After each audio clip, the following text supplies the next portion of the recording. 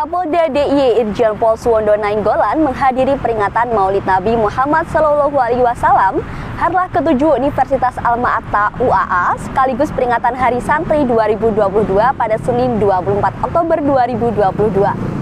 Pada kegiatan tersebut dihadiri langsung oleh Wakil Presiden Republik Indonesia Kiai Haji Ma'ruf Amin yang dipusatkan di Auditorium HS Hasyim As'ari Lantai 9 Menara Al-Mustofa, kampus Universitas Alma Ata Yogyakarta.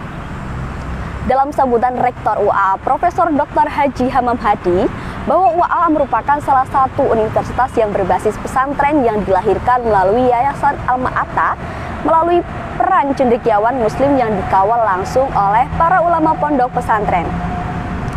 Harapnya menjadi universitas terbaik di Indonesia yang menjadi salah satu universitas penting di dunia yang mempunyai peran strategis bagi perkembangan ilmu, pengetahuan, dan teknologi serta perkembangan peradaban manusia.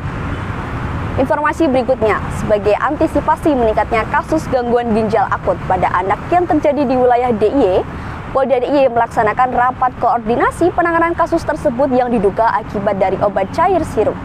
Rapat koordinasi yang dilaksanakan di Aula Gedung Promoter Polda DIY tersebut melibatkan beberapa pihak dari RSUP Dr. Sarjito, Pusat Kebijakan dan Manajemen Kesehatan FKKMK UGM, Dinas Kesehatan Provinsi serta Kabupaten Sleman, Balai Besar POM Yogyakarta, Ikatan Apoteker Indonesia Cabang Yogyakarta, serta Ikatan Dokter Anak Indonesia.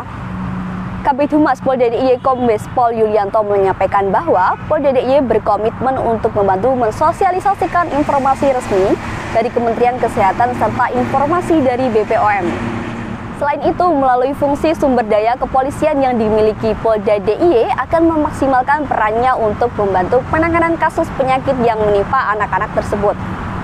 Berikutnya kami sampaikan data gangguan kamtipmas dan kriminalitas yang terjadi di wilayah Yogyakarta pada hari Senin 24 Oktober 2022. Selama 1 kali 24 jam telah terjadi 19 kejadian yakni 3 kasus penggelapan, 4 kasus penipuan, 1 kasus perbuatan cabul, 3 kasus curanmor, 1 kasus penganiayaan, 3 kasus curat, 1 kasus perzinahan, dan 3 kasus pencurian.